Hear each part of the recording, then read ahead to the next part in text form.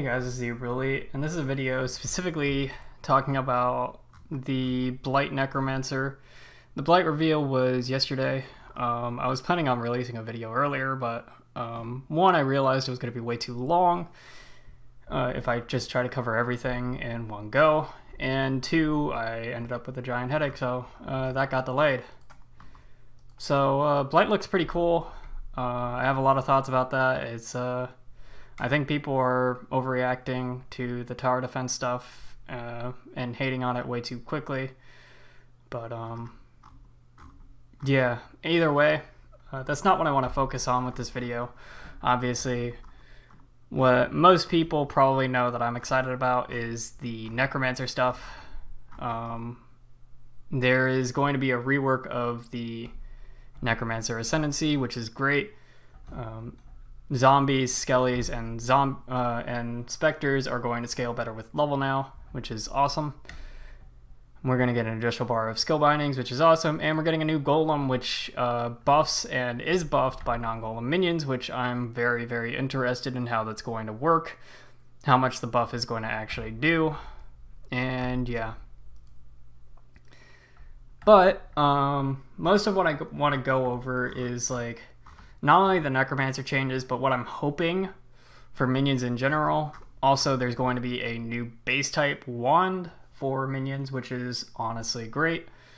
But I wanted to go over what I'm hoping for minions in general.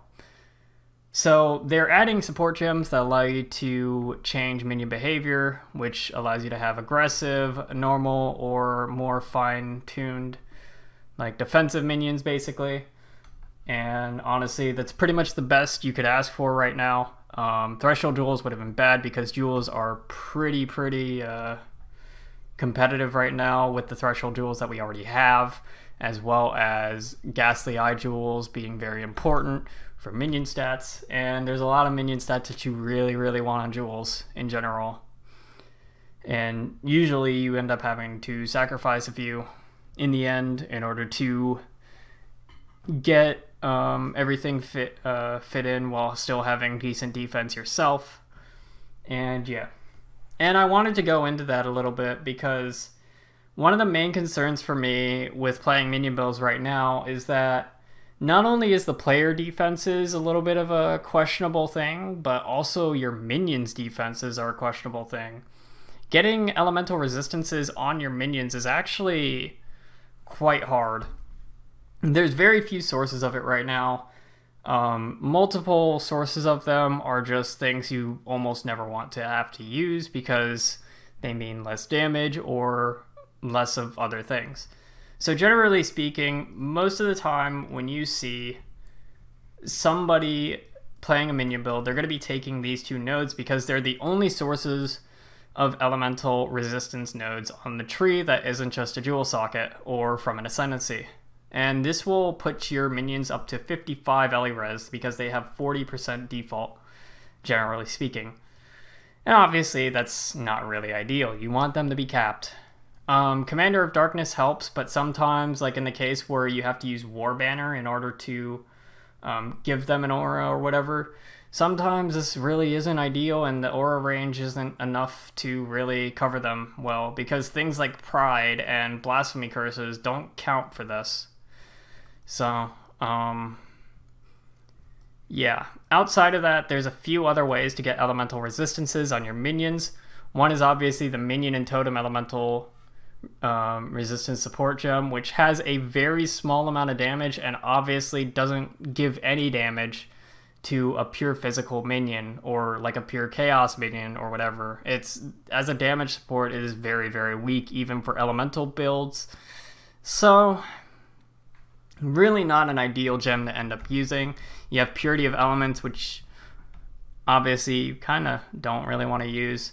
You could use the 3 Purities as well, which actually will give extra defenses on top of giving resistances, but that's 3 auras. Come on, there's no way. And then you're not, like, how are you going to run anything else for auras?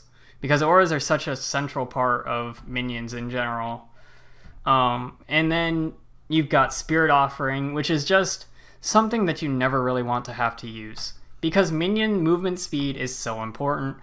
Minion movement speed just means that they're going to react faster. Just speed modifiers in general mean that they're going to react faster, get to targets faster, stay caught up with you way better than before, so on and so forth.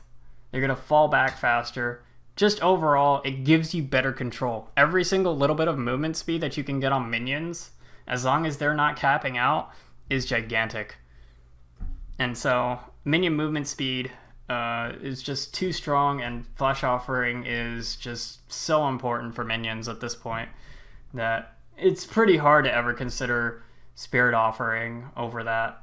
Bone Offering even has more for that, but that's because of like player defenses and block and all of that. So, you know, even for the minions themselves, Bone Offering isn't really that amazing because it's not a percentage of health restored, it's a flat amount. And like, say on a Spectre, wow, you restored 500 of their life out of their 55,000. Wow, that's not even 1%. Damn. So, yeah. Anyways, that aside, the last part is jewels, and as I mentioned, jewels are very competitive.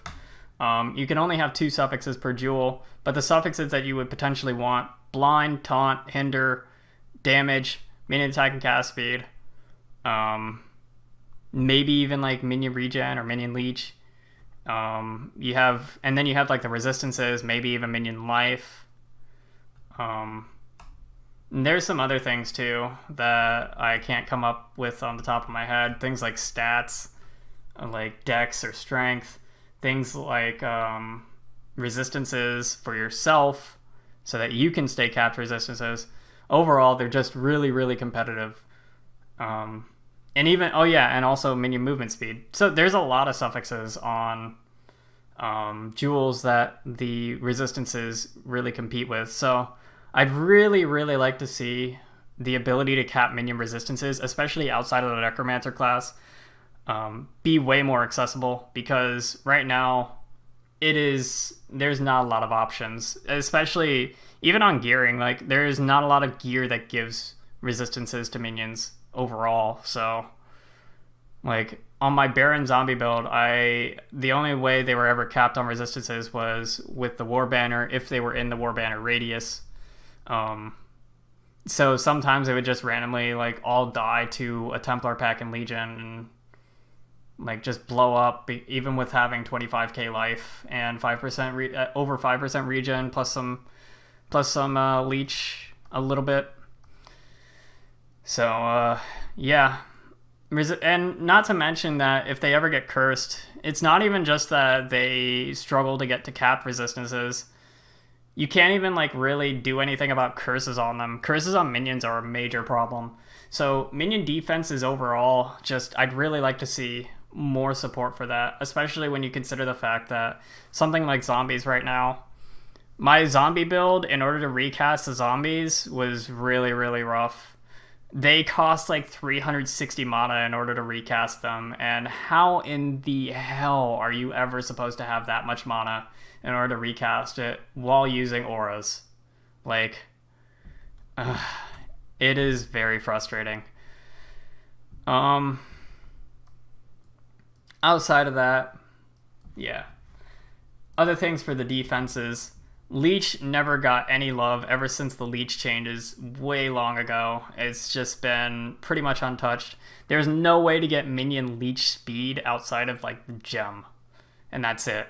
And that's really shitty, because like Leech, like unless the minions are hitting really fast or really rapidly or aren't against single target and just doing a lot of AoE damage at once, they're not going to Leech like fast at all. They're not going to get a lot of Leech instances going. So I'd like to see maybe Leech get addressed.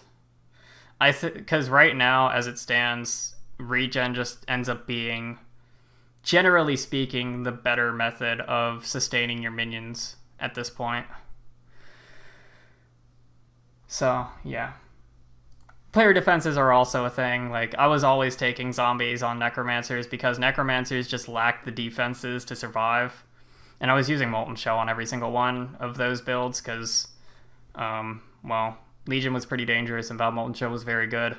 But like the only defensive thing you have really, other than like Bone Offering, which again not ideal, is Fleshbinder for fizz damage reduction, which was really nice. But like that being it is it's so easy to die on minion builds. It's so hard to get the life pools that you need. And then when you try to combine that with keeping your minions alive as well, while having them do good damage, it's just a lot of things to combine all together. So yeah, defenses in general just need addressing. The other thing I'd like to see, another thing I'd like to see for minions is impale support. There was not enough, like impale was added last patch. It was pretty good on melee builds, but on minion builds, it was okay at best. Required a lot of investment to really make it do anything, and then at that point, again, your defenses were trash. So impale didn't really work out on minions in general, unfortunately. I would have liked to see some more impale minion stuff, like zombies and dancing duo and such, because could be really cool. And because there's so many of them, there's a lot of potential there. It's also kind of hard to say because like I'm pretty sure your hits are going to waste their impales, so like you can't use something like Stormbrand because it's going to waste impale stacks, and if you really want those impale stacks for things like the champion aura effect, really rough. But I would have liked to see something like champion dancing duo be a thing. But yeah, that's a pretty straightforward one. Impale support for minions would be great.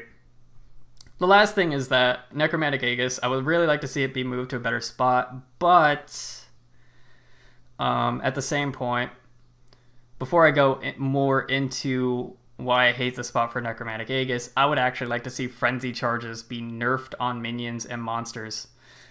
Frenzy charges are way too good for them right now. It gives 3 charges on minions and monsters give 45% attack speed, 45% cast speed, 15% movement speed, as well as the 12% more damage.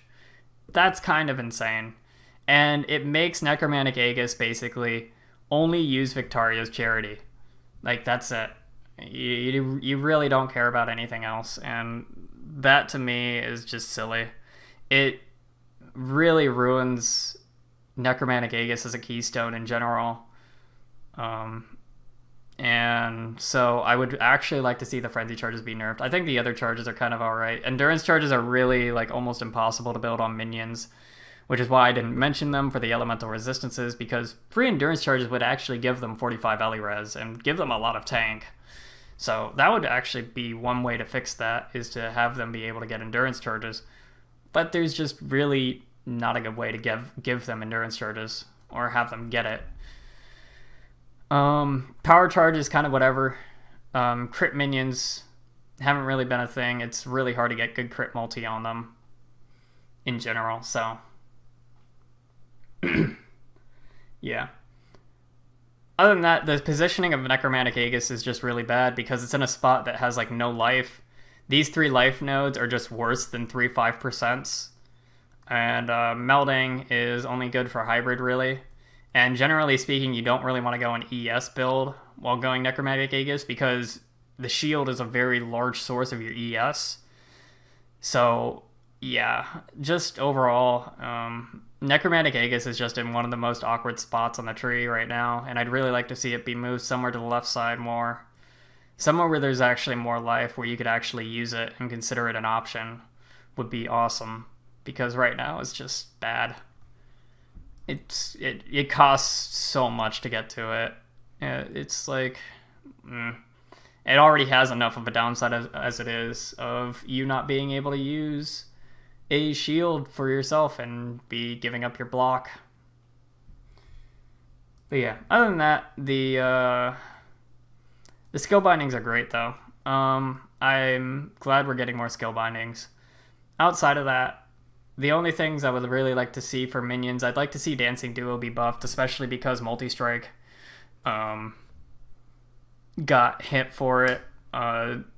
Dancing Duo never actually repeats, so it never gets the damage bonus of Multi-Strike, so Multi-Strike is basically just like a dead link now. It basically just procs things on hit effects faster. and that's it. Doesn't actually give any damage, pretty much.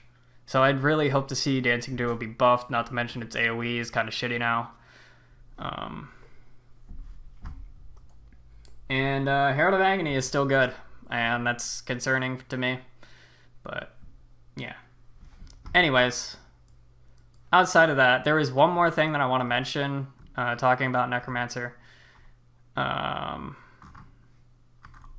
Which is the gloves. These gloves are insane. I've been wanting an item like this for a long time. I just wish they had a little bit more on them in terms of general stats like life or ES or even dexterity or resist something.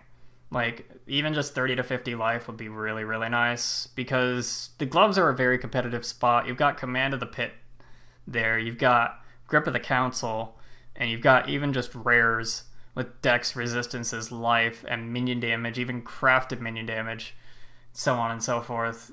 And so losing a little bit of defensiveness for this is just kind of unfortunate, but these gloves are awesome. I really have wanted something like this in the game for a while. For fire damage, obviously the first thing people think of is SRS, although you generally want to go more cold conversion for SRS, because that means you're going to get more beneficial sides of the hatred. I would probably go like 1 red, 3 green for SRS, simply because you can run Generosity, Hatred, and the other 2 green sockets should be pretty simple to fill out. Something like Haste, either unsupported or supported by Generosity, and something like even just Dash or Desecrate, and that would be good. And you also have... for Pure Fire, you have Arendel's Embrace Scepter, which is which gives Summoned Skeletons Avatar of Fire. And the problem with giving them Avatar of Fire was there was no way to full convert the rest of the physical damage to fire. Now you can actually do that with these gloves, which is awesome. Hit-based with that scepter could be a thing. They cover enemies in Ash.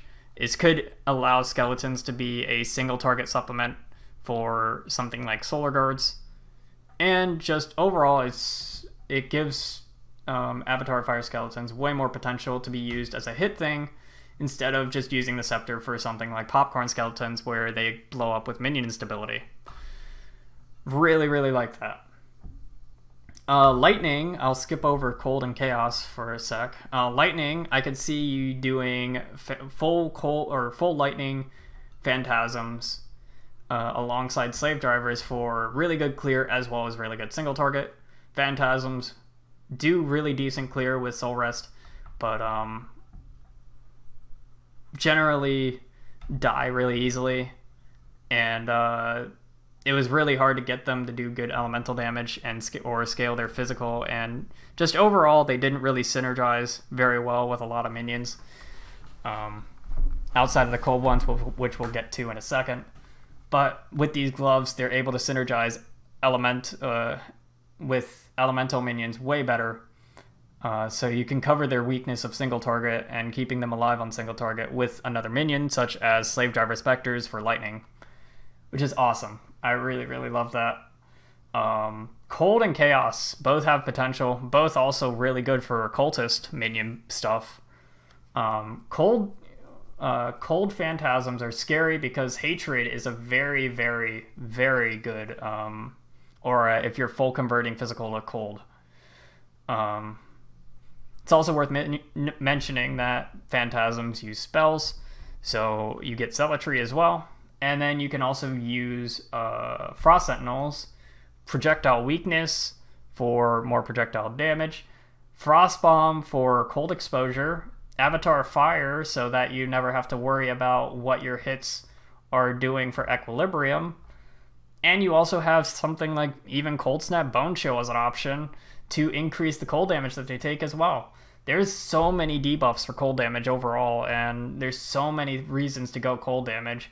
The only problem you're going to run into with a Frost Sentinel Phantasm build is, well, there's 2 problems. 1, running everything that you want to run, and 2, being able to see anything on the screen going on at a single time.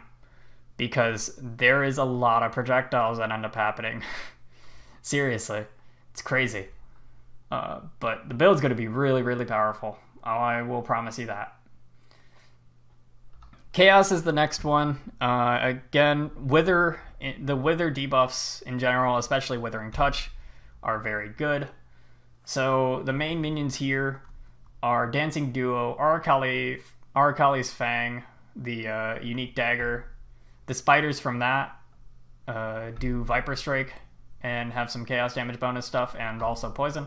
And obviously Herald of Agony. Herald of Agony already has some conversion, so now you'll be able to full convert it to chaos. Maybe if they buff Spirit Offering or make it more attractive to use in general, maybe Spirit Offering will actually see some use with this too. Unholy Might from like Vis Mortis, although that's conditional.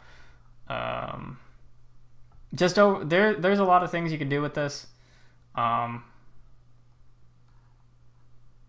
And yeah, Dancing Duo plus Herald of Agony is a really, really good combo. And it's also worth noting all three of the minions that I mentioned are all minions that either don't die, like from their life hitting 0, or they only die from like duration ending, or just very rarely die, which is Dancing Duo, because Dancing Duo almost should never die with this setup, with conversion to chaos, because the only cases where they die, they basically have like 99% damage reduction to everything and basically have like 10k life. So if you have the slightest bit of regen, they almost never die. The only case where I've ever seen it die was like, it was spinning on a gigantic pack and it couldn't kill a cannot die totem, and it eventually just reflected itself to death. So yeah. It's also going to be kind of hard to get 4 white sockets on this, but should be pretty good. Obviously, there's going to be more options here, something like zombies, skellies, things like that. But those are the standout ones for me, especially because Dancing Duo scales really well with flat damage, especially things like added Chaos Gem. So, and also is able to inflict Withering Touch quite often. Just overall, it could be really interesting. Even just using Kadava Heralds to help clear or single target could be nice with this. I'm really looking forward to these gloves. I'm so happy that they added something like it, because it's one of the most build enabling items they've added for minions overall in the game. This dagger works for Herald of Agony. I'm kind of upset about it. I'm worried about Herald of Agony being broken again, and I don't understand this card being added, considering I don't even know where Dark Dreams even drops, and everybody I've asked is like, yeah, I have no idea either. I've only gotten it from stacked decks or like the random card drops. So I don't, if nobody knows where Dark Dreams drops, how in the world are we supposed to find this one? Like, fucking hell. I don't know about it. Outside of that, yeah. I was gonna go over the amulet passives, but I'll save that for another time, because this video is already 23 minutes long, and so I don't want to go on for too long. Basically, minion defenses, really hope they're addressed. Hopefully we don't have to worry too much about the player defenses as well, because that was a major problem too. I had to go through so many loops and bounds to get on the player defenses, and yeah. Impale support for minions would be great, especially if it enables something like champion minions, which is a class that I would really like to see be a good minion class, because inspirational plus master of metal plus fortitude would be really, really cool. Necro Aegis, I'd like to see it be moved to a better spot, but I'd also like to see Victoria's Charity not be so ridiculously good on minion builds, because frenzy charges are just insane. It's the same thing with Carnage Chieftains too. Carnage Chieftains are also really good, and just overall, it's going to free up gem sockets or free up the shield to be more open for other things that could be interesting on a minion build. But yeah, hoping to try out something like Elementalist stuff looks pretty decent. Necromancer stuff, we obviously got to see what changes with that. Even occultist stuff looks really good with the gloves. There's even some potential for dominating blow. I was never really a fan of dominating blow, especially guardian dominating blow. But blink arrow, mirror arrow with Deadeye was fun. Hopefully that can be decent. I wanted to play that a little bit last ladder, but I couldn't find a way to get the defenses on it without sacrificing too much damage, as well as I kind of wanted to get something like Wicked Ward on that for the ES recharge not being interrupted whenever the Devouring Diadem gets activated, but never could find a way to make the defenses look good enough for me for Legions, because burst damage in Legions was kind of insane. So maybe that'll be good, hopefully. And yeah, outside of that, not much more to talk about. I'll probably talk about the passives on amulets next time. But for now, this is the Uberly signing off. Thanks for watching. I'll see you next time.